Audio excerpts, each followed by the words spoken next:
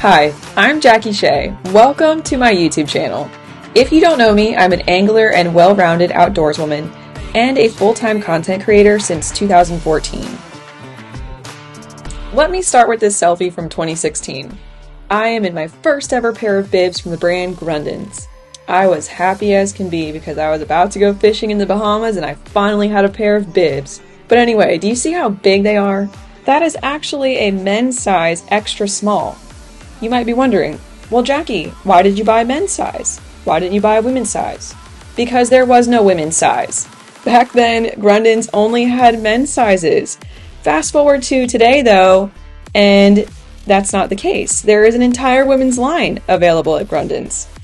So what I would have done to have all that stuff available to me back in 2016, I definitely would have looked much more stylish. And fortunately, it isn't the only brand that somewhat recently added a line of women's gear and apparel to their company.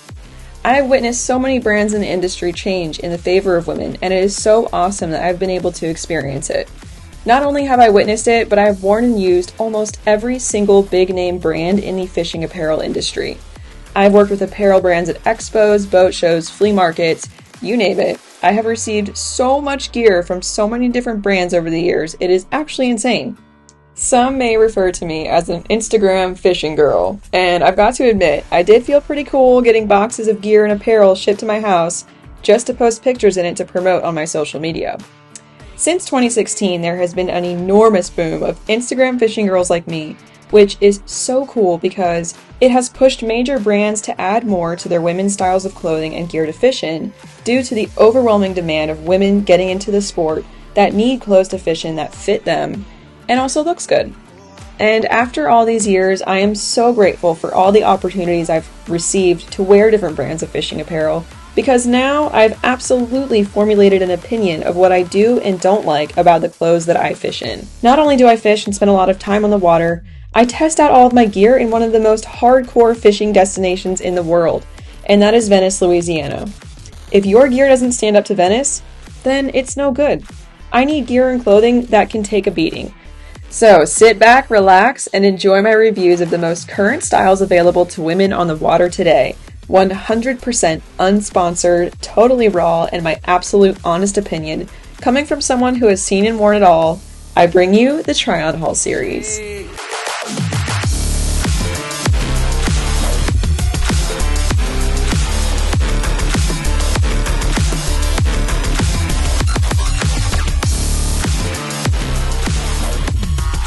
What's going on, guys? Welcome to my very first 100% unsponsored try-on haul review of probably one of the OG fishing apparel companies, and that is Pelagic Gear. They have been around forever, and honestly, back in the day was probably one of the first brands that I remember coming out with like a new trendy women's line. Actually, I remember this print coming out in 2014. That's the earliest that I saw it. It may or may not have come out in 2013. I really don't remember. And there's really no way for me to look it up, but the like depth finder print, like the sonar print, those leggings were like so hot. Every girl had them, at least every girl in the fishing community. And I still have them. I'm gonna try them on and show you because it actually relates to the try-on haul for today's video. I'm gonna start with my stats, my height, weight, etc. I'm gonna put it on the screen right here and also in the description box below so you can get an idea of my size and how things fit me, because I want this video to be helpful for you when you're going to go shopping on Pelagic's website. I'm going to start with the leggings. If anyone remembers this old print. So my point with wearing these are from 2016. These are a size small. They still have the same exact style, shape, fit in their leggings today. Full length, they go all the way down to my ankle, and a small fits me, in my opinion, perfectly. Typically, I don't prefer a top seam like this on my leggings. The seam at the top of the band that I actually like, it's a flat seam. There's no stitching right here, and typically what I like about that kind of a seam is that it hugs, you know, it lays over your skin.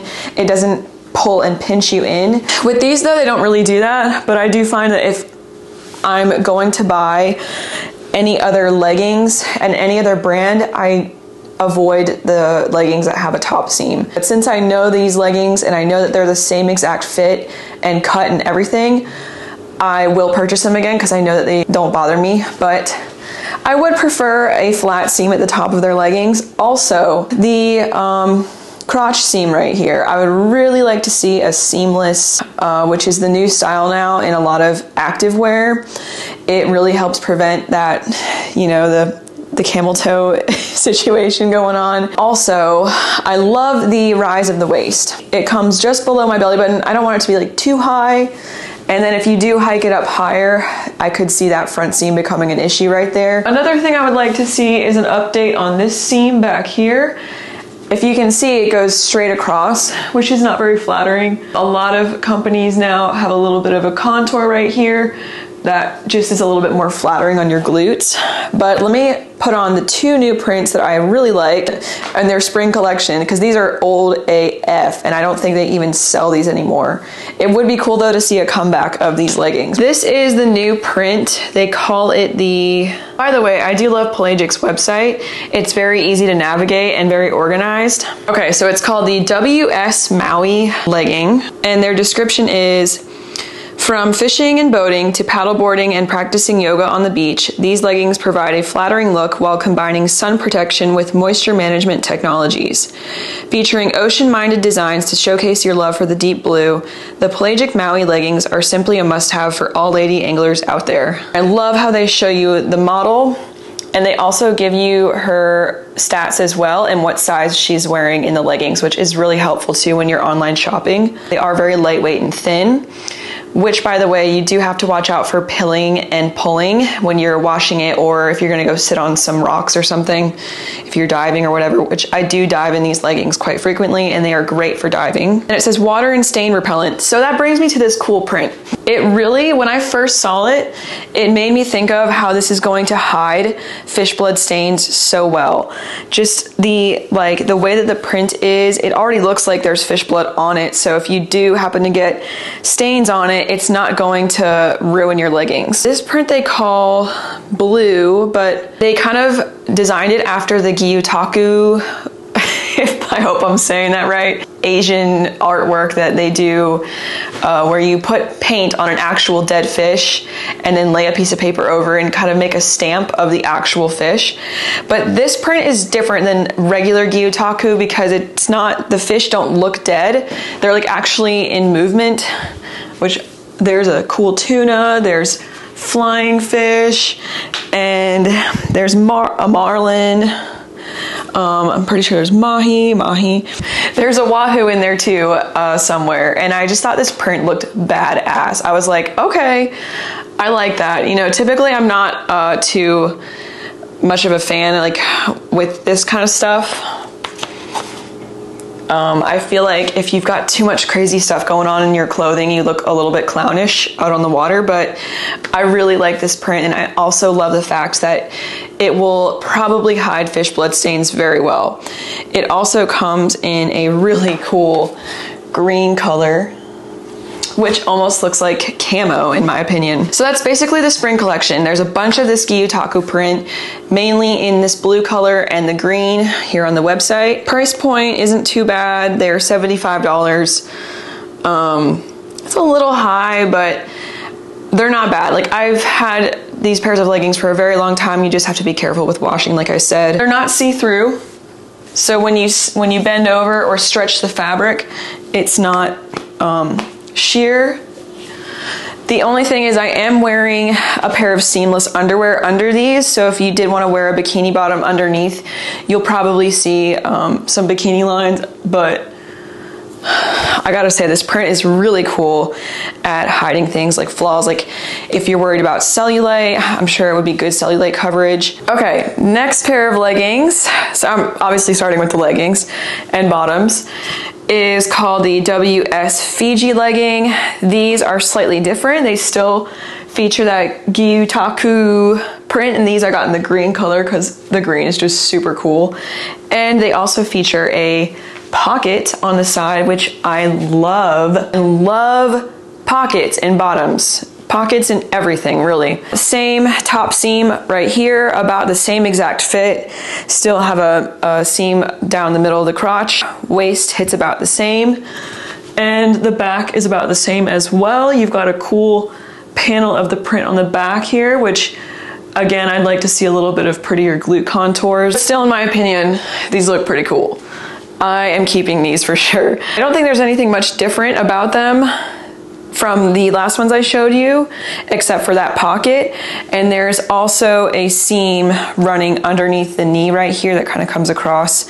Don't know if that's for anything specific, but just to look sporty. And then it comes in 5 colors, but for the spring, the new collection, it comes in the green, like the ones I'm wearing, and then the blue print as well. You know what I forgot to do in these leggings? I forgot to do a squat test for you. So this is what they look like. Bending over, you cannot see. I definitely think, whoa. I definitely think that this gets an A+ for the shear test. Even when you stretch the fabric and the material, it holds up quite nicely. Okay, moving on. So I have a pair of the new board shorts on, and me and Pelagic's board shorts, we have not had a good history. The last time I ordered a pair of their board shorts, it was, gosh, must have been at least 5 years ago. Size 0, the smallest size that they offer, and they were huge. I was scared to order them ever again. Except now, this cool, super cool new print, I'm figuring, oh, maybe they updated their sizing and they made things fit better. I think they updated their sizing, but I still don't think we're gonna have a very good relationship with these board shorts. So first of all, I'm not a fan of the inseam. This has got to be, like, it cannot be more than 2 inches. I mean, I feel like as I'm moving around, they just kind of run up there and I just do not feel comfortable. They feel a little too short. The back is not so bad, but still I'm not very comfortable in this very small inseam length of short. They did make the 0 a little smaller, but if you can see, I've got a lot of gaping back here still. So I feel they don't feel very comfortable. They're great material, thin, lightweight, love the print. They have 2 pockets in the front right here. There is no inner like underwear lining, which is also very nice because I hate that. And there is zipper pockets in the back, which is very nice. I don't think that could hold an iPhone or anything. They're very small and shallow. Yeah, and they don't even open wide enough for an iPhone. Same thing with the front pockets. I hardly have room here to fit even my entire hand. And the button's kind of cool. It's a plastic button, which is nice. And then there's this strange little extra Velcro bit down here, which I guess just keeps it closed. I'm gonna return these because of the gaping in the back. And like I said, this is a size 0, so I don't have anywhere to go down in size. Plus, I wouldn't want to go down in size because of how short they already are. So I just don't feel comfortable like sitting down. They just go right up there. I'm not comfortable like that. So I had to switch over to my iPhone because my regular camera overheated. There's a few different options for shorts. They're all like that similar style though of board short. There's no options for like a pair of yoga shorts or really anything else. One difference between the regular board shorts and another pair of shorts that they offer is the waistband. So these have no button or zipper or anything. I am just kind of thinking if one doesn't fit right, then maybe the rest fit the same and I'm not gonna go try a different pair. But these, the ones that I got specifically, are the WS Moana in the blue. They also come in the green Gyotaku print. And let's see the features. 50+ UPF protection, that's great, except I feel like I'm wearing a bikini bottom because they're so tiny. And water and stain repellent. They are board short material. They're not soft or even very stretchy. They're slightly stretchy. I wouldn't say they're as stretchy as like the leggings. And I do like this little detail on the side. I do like that look. I just wish that they were a little bit longer. Like, I would like a 4-inch inseam. Also, I would love to see a yoga short because that's what I prefer to fish in personally. So unfortunately, we'll be returning these. They just don't fit right and they're not comfortable. So again, this print is badass, but I'm going to return this shirt and I'll tell you why. First of all, the material. It's that same sleek performance material, UPF, which me personally, after years and years of fishing in various fishing shirts, I have come to the conclusion that I do not like this performance material when I'm fishing. I cannot stand it. The thought of putting one of these on in the heat of the day just, it makes me feel like I'm wearing saran wrap. I can't do it anymore. Pelagic does offer a variety of fishing materials in their fishing shirts. So they have Aquatek, Exotek, Vaportek. I think that's it for their materials that they do their fishing shirts in. It's a little bit unclear on the website because they have such a variety. We have the WS Vaportek, and this is the page for it. I'm wearing a size extra small because I'm so sick and tired of women's fishing shirts being so long and just like frumpy. I hate having like a long, big, baggy, horrible shirt on. I look terrible. I want something that fits me. Personally, I would like a shirt that comes to here in a fishing apparel company. I'd love to see that. A lot of times I see girls out fishing and they tuck their shirts in to their bikini tops like this, just so you can kind of look a little bit more, I don't know, like look like you have a shape. I don't know, just look a little bit more flattering. Second of all, why make a long sleeve without thumb holes? I can't. These cuffs though are pretty cool. They're not just a straight arm. They do have somewhat of a cuff that goes around, which is interesting because a lot of times I do roll up my sleeves like this. So that it is kind of nice if you want to keep them up. It does hold up. And then we do have this really cool venting down the armpit and the side, which will save you, I guess, instead of wearing just a straight performance shirt that's just all closed in. That is a nice feature. I'm still not going to wear it because I've worn performance shirts like this with vents before and I still end up sweating and stinking at the end of the day. So let's talk about the hood. But this hood. Okay, so my hair is in a bun. Most girls have long hair, right? It's as out of the way as it can be. This is how I normally wear my hair now fishing. If I put the hood on, I mean, it's just there to where the point where I kind of feel like it's gonna fall off. Like, if I'm doing things, trying to move my head.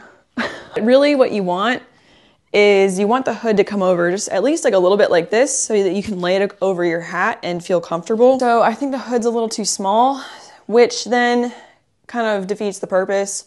If the hood's too small and uncomfortable, I'm not gonna wear it. So then I got all this extra material back here kind of for no reason. So if I was gonna go for this shirt again, I'd get the one without the hood because they do have one without a hood. So do not like the Vaportek, not a fan.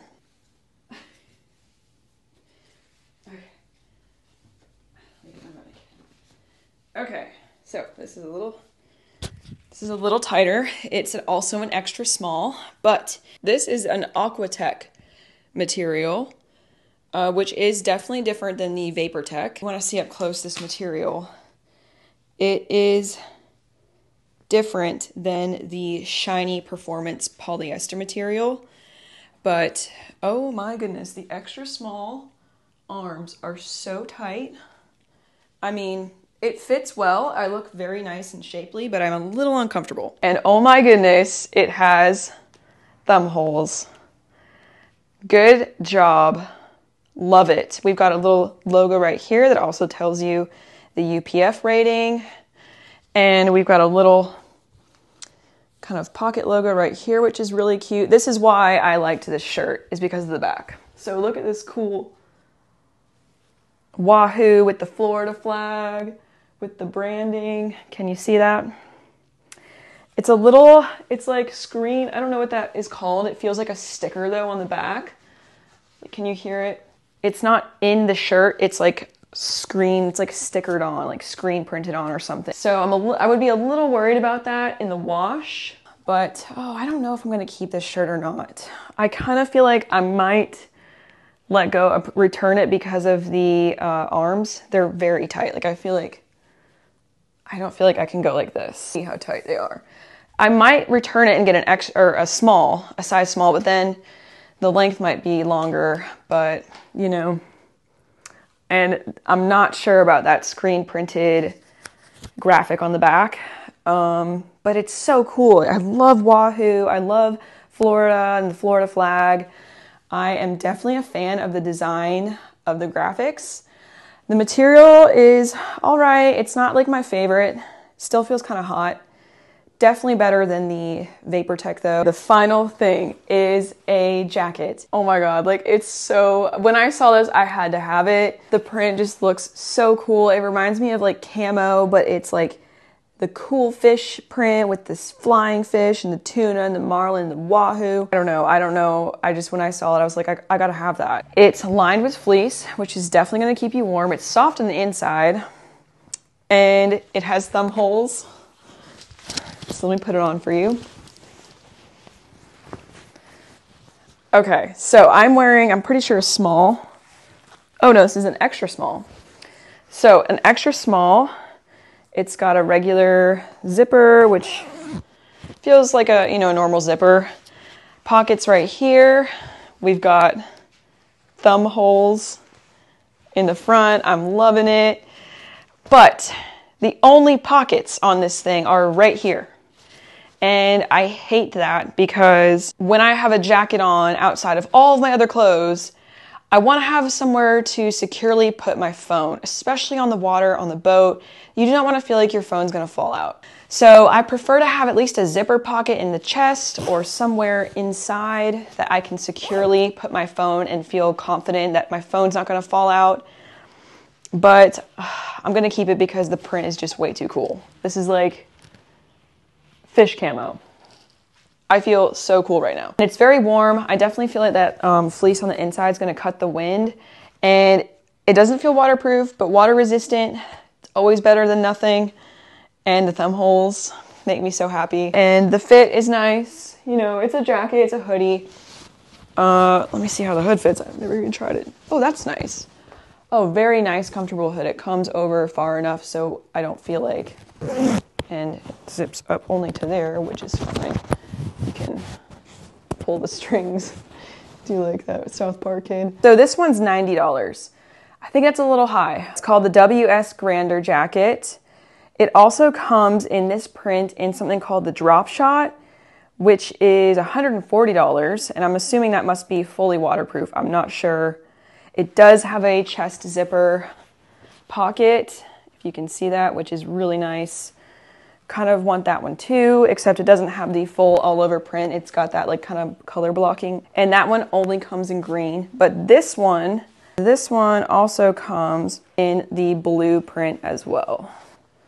So you can see that comes in that blue. How do I get? So that's super cute too. I honestly want both of them.